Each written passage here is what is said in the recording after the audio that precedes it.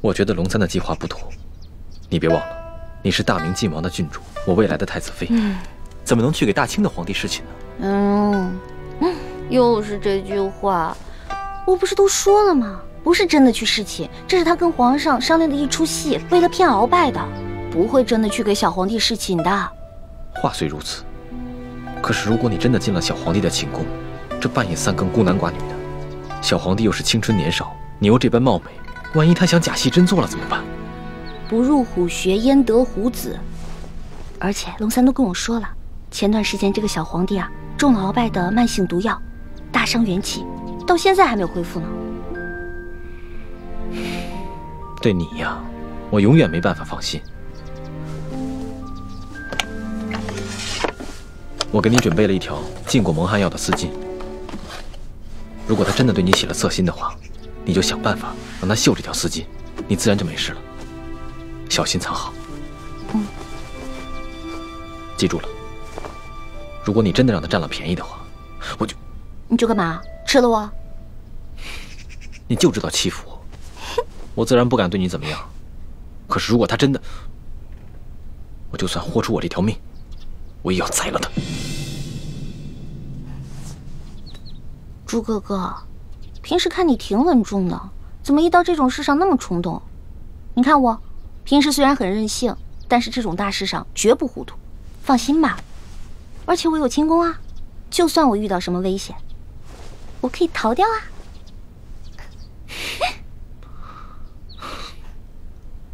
我这就为小主去煎药去。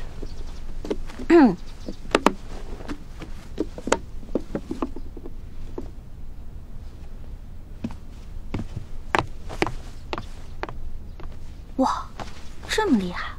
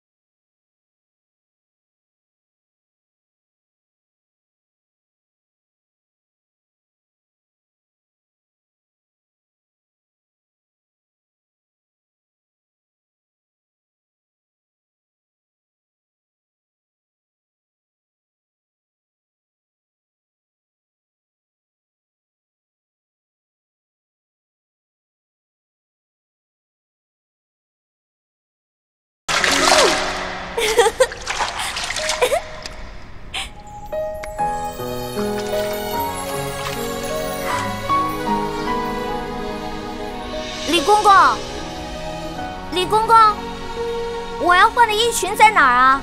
易欢姑娘，侍寝是不能穿任何衣服的。你要是沐浴完了，就请出来，我们为您裹上红绸，然后呢，就抬去皇上的寝宫。不能穿衣服啊？对，就连任何首饰都不能戴。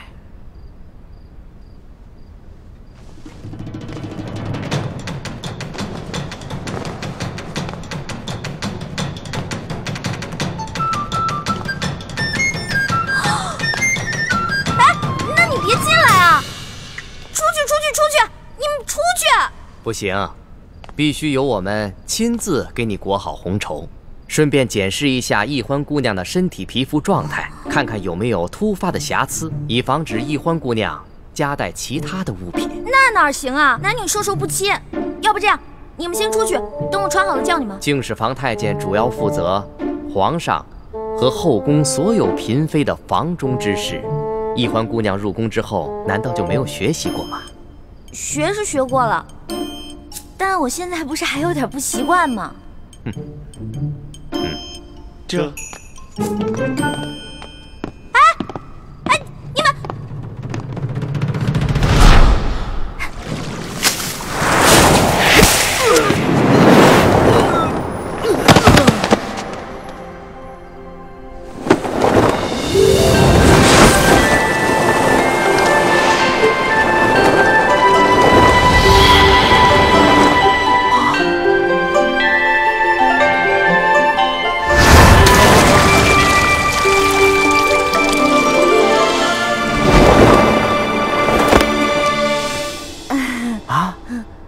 易欢小主，你居然会轻功？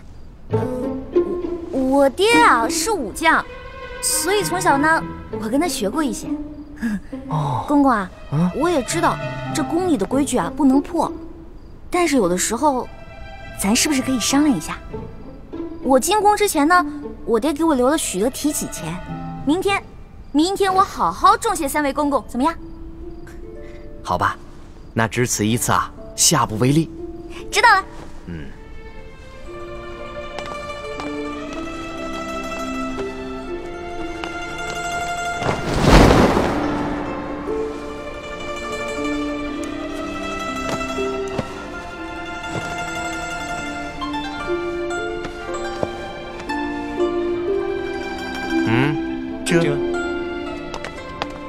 哎，那个公公，我把那个丝巾拿一下，我的丝巾，我的丝巾，我的丝巾！哎，公公，易欢姑娘，别说丝巾了，一根丝线都不能带。我的丝巾，公公，我的丝巾！